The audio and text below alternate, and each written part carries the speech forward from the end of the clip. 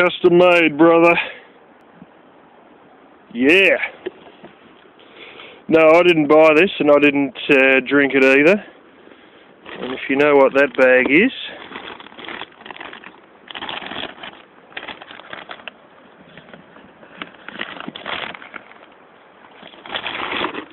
duty-free bag. I got 2 days work at a place that, well, it was a customer that was just referred to me by my normal employer. Made $470 in 2 days. Yeah, $470 in 2 days. Just moving around boxes and a few other bits and pieces, a few heavy things I had to deal with, exercise bikes, blah, blah, blah. Done it all on my own. The guy had his own van as part of a business he owned. And they were definitely custom made, and it's in a particular well-known joint in the capital. It's not actually a gated community, although you will see parts that do have gates, and I think there are a couple of parts that actually are physically gated communities in it, like about 2 or 3 parts, maybe 4 parts. But the main entrance you can drive in without a problem. It's intriguing because it's not... We don't generally have gated communities over here, but they have a body corporate which A, has ground maintenance, and you see at least 4 light trucks and 8 guys running around just messing with the trees next to the sidewalk and putting more mulch on them and playing around with stuff. And they have their own garbage collection service, and they also have their own security guards that drive around all night long, and basically a car will go past your house every 10 minutes. In the master bedroom, something like 80–90% of these places are double story. In the master bedroom, beside where you would put your bed, they have this little red button, and I said, what's that about? That's a direct line from every house to the security, so that if things turn to shit or someone turns up and causes a lot of shit, or you're fearful that you can hear someone breaking in downstairs, you push that button and security will be there within about 3 minutes flat. And it's funny, the security guards, their uniforms are the same colour as cop uniforms. And occasionally you'll see them driving around anyway, but they drive around all night long and they'll go past your house every 10 minutes. That service costs, to have all that, it depends on the size of your house. It's anything from $1,300 to $2,500 a year. And you have to pay that to the body corporate. They also have their own golf club. They also have their own social club, and I think like a enclosed swimming pool, and I think pool tables and probably tennis as well. I'm not certain about the tennis, but I did definitely see the big social clubhouse and the golf course. Now, intriguingly enough, they, not surprisingly, they do have security cameras as you drive in and out of this place, but it's a little bit different from most places security-wise because there's only one entry and one exit. Everything surrounding it is all swampland, so you can't just crash through a fence and drive off with a 4x4 because you will just be straight in a swamp. And on top of that, the one side that doesn't have it, there is a creek further up, but you could probably get out of it on one side, but the majority of it you couldn't get out of because it's all swampland. And the only real place to get in and out, there's only one entry and exit point. And it has a huge artificial lake, which I saw where they have sort of a moat thing set up where it actually, the lake slowly flows out to, it's got like a bit of a, almost like, it's basically a sort of an embankment thing, and once water gets to a certain point, it continuously flows out into these swamps.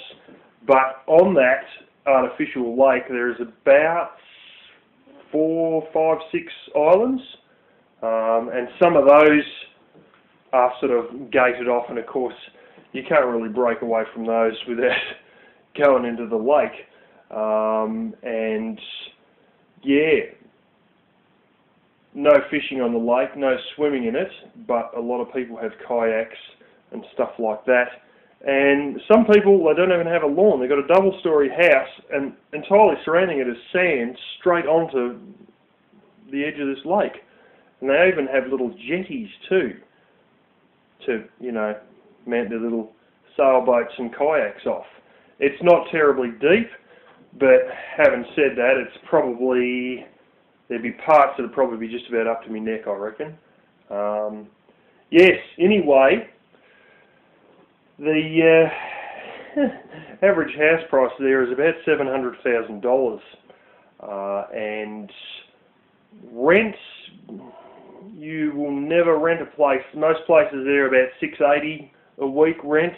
You'll never rent a place any less than $550 a week there, which in terms of where it is and what it offers, that's actually reasonably good price rent-wise compared to the surrounding areas, which are not much flaming cheaper, but minus all the security guards and the lake and all the other fandangles. And the cat needs to get off the bloody stove, you bugger. Anyways, without further ado, I'll go ahead and I'll show you some of the lake and the scenery around the place, and yeah. Okay, I've got here excessively early, like about an hour and a half early. See, here is an artificial lake, and it does look a lot nicer over there. As you might be able to see, there's actually a bridge there, and all these houses here are technically speaking on an island. Now, this is an artificial lake.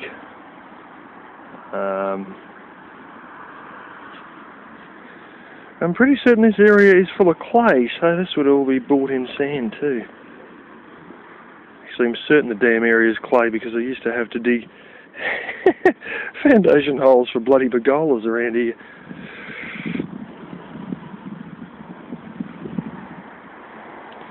Yes, that is a black swan. A few more up there, a couple on the water.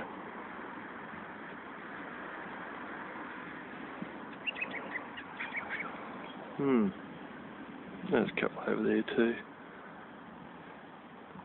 If I'm not incorrect, this has actually been raked.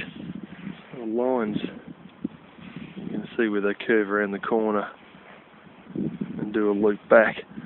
So this has entirely been raked. There's the swan prints. Something else from the swan.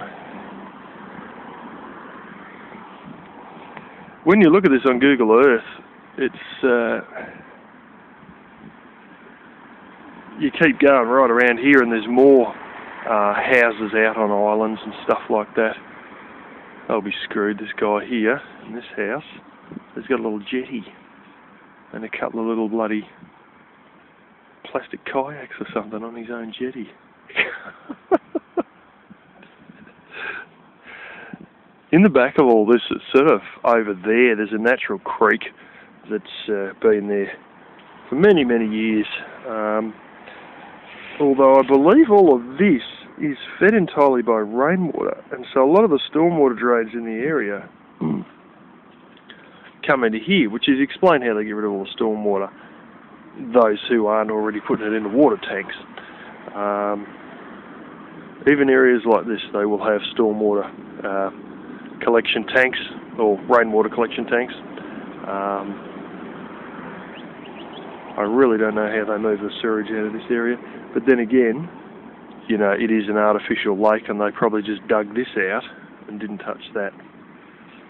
But then there's a little bridge that enters it, so they'd have to have some sort of a pipe going under there to carry it or something. Don't know. Don't really want to know. I got my car sitting over there, the keys in the ignition, you don't even worry about it in this area. This is the sort of joint where if you had an iPhone 5 they wouldn't bill for it, but if you had an iPhone 6 then they might, only because it's an iPhone 6.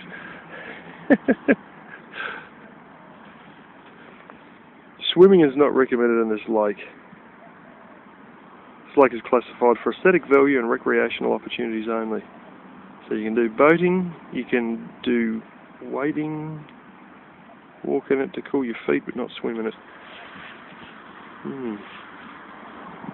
Oh yeah, in case you didn't see it, there's a giant water fountain there, and that's what you see. That through there is the entrance, and that's what you see as you come in the entrance. Is this huge big burst of water spraying up in the air. This goes back to grass, and I've got a car over there. Even at once you get through the other side of these houses, there's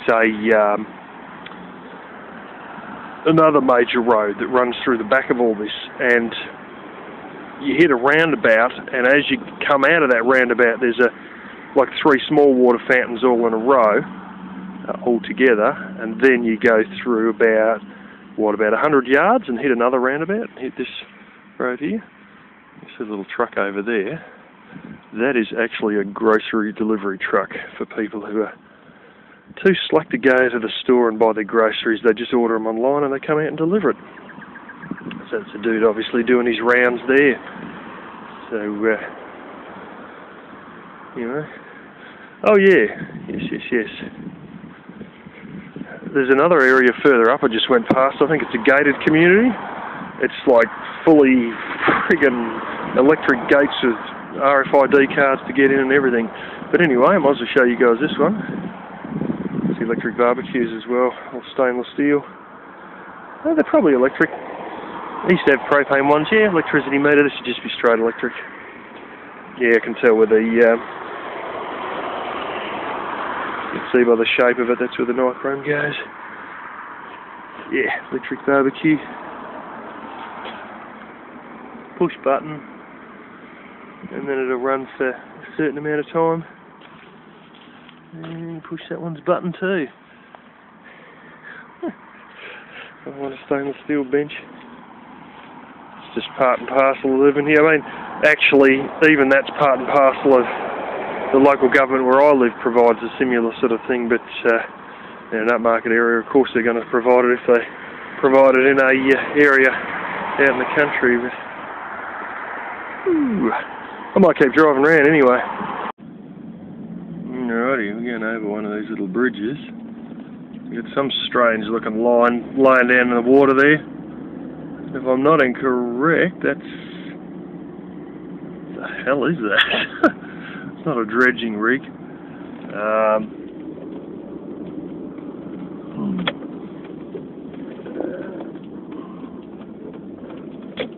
Pull off into another area here. And behind us all is just all bloody swampland. Holy smoke. It's just a few too many large trucks. I think they might be doing some earthworks. Ooh.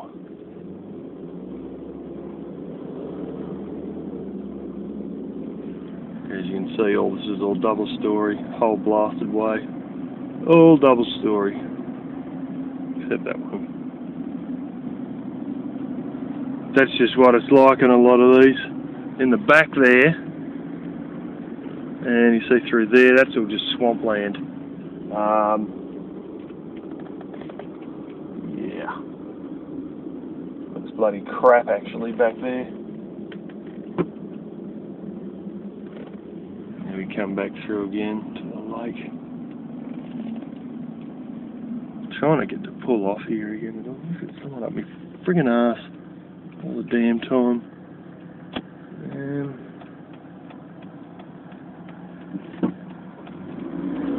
Oh God.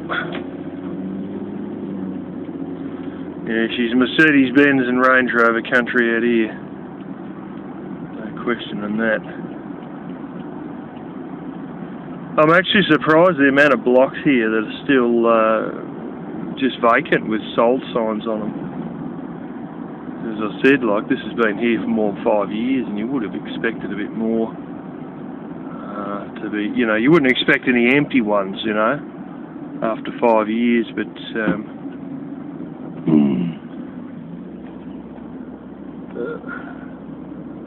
won't bother showing the local gardener there. I'll flip around through here, you get a better look at all this crap. There we go, there's the lake. There's a bloody big heap. But as a whole, I don't think there's any one position you can see it from as a whole. There's more sand there. There you go, a little bridge here, a bit more.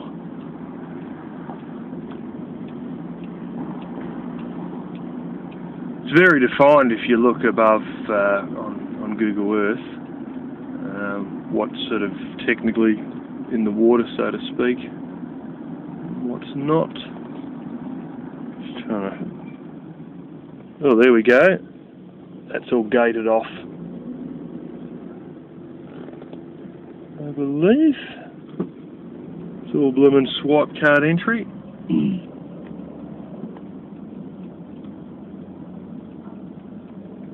Oh shit, I might have just ran myself into a dead end here. Yeah, I did too. There's a joint there. Been put up, double story. Yeah, I'm going to have to do a 3-point turn here.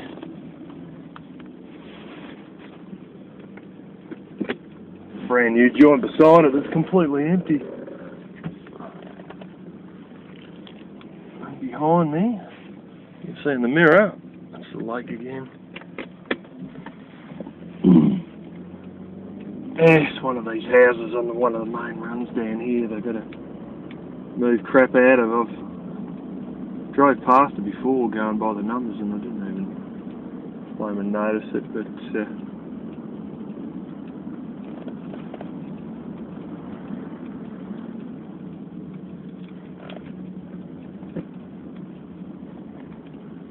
yeah, that actually does go over a bridge that goes over the lake again there, so I don't know what's with the lock and all that up.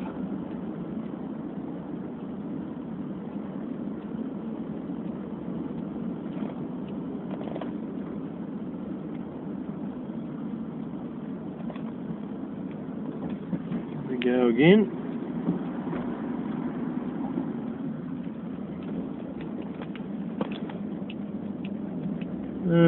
Find another good bit to show you. Here we go there. A lot of this in the back here is untouched swamp sort of stuff, a lot of reeds and rubbish. But yeah, it gives you a good look right through. This is probably the longest point, I'd say, to look through it. A lot of double-story joints. There's probably another island there, basically.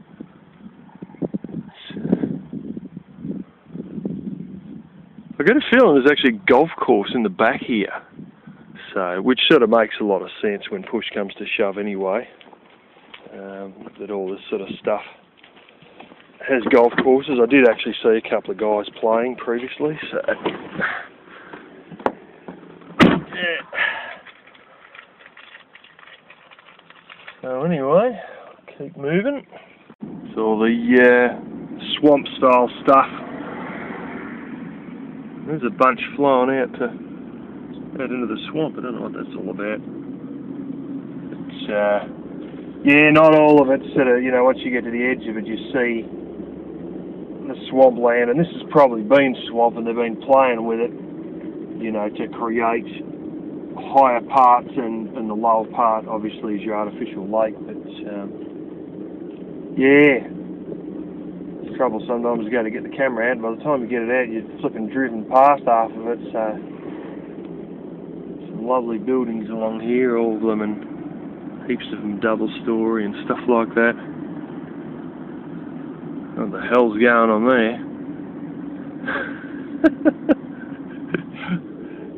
maybe a removalist badly needed to do something, or someone needed to vacate real quick by the looks there.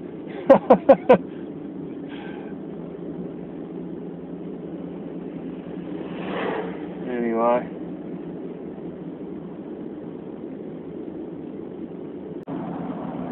Tree-lined suburbs.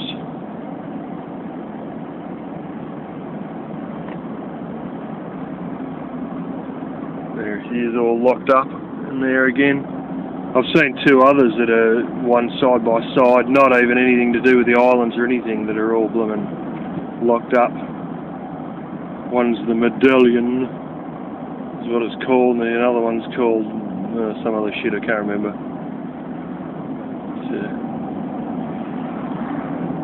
There's actually guys who look after the gardens here, and they got the blooming estate name stuck on the door of the truck. There's another one, Jardin.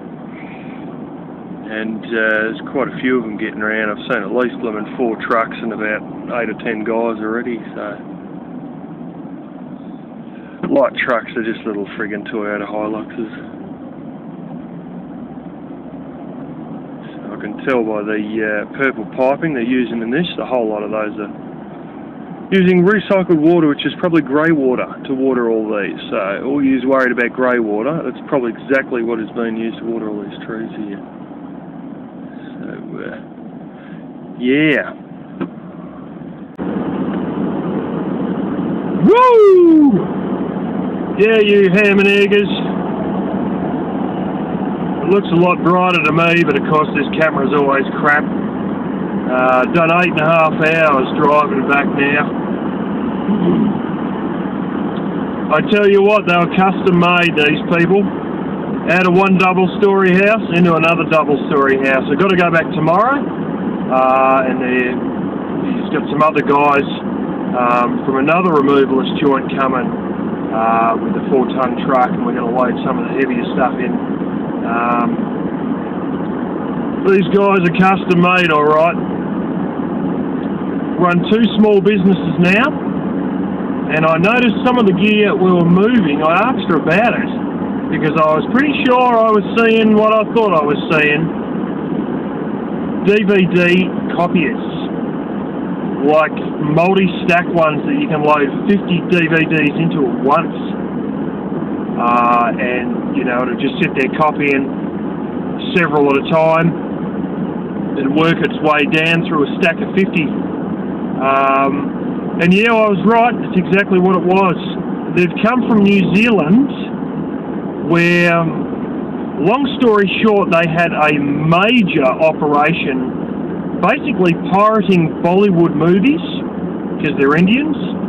They ran 16, that's right Elvis Travels, 16 shops selling Bollywood DVDs. They get the relatives to send an original over from India, and they just sit there pumping them through these DVD copying machines. Of which they own, well, I saw at least 2, and what I thought was even a 3rd one that was a newer, more updated version. And they've actually sold that operation and then moved to Australia a little while back. And yeah, 16 shops. I mean, that's making a go of life. And all out of a few DVD copying towers, and a bunch of 1 or 2 particular relatives back in India who keep sending them all the latest stuff.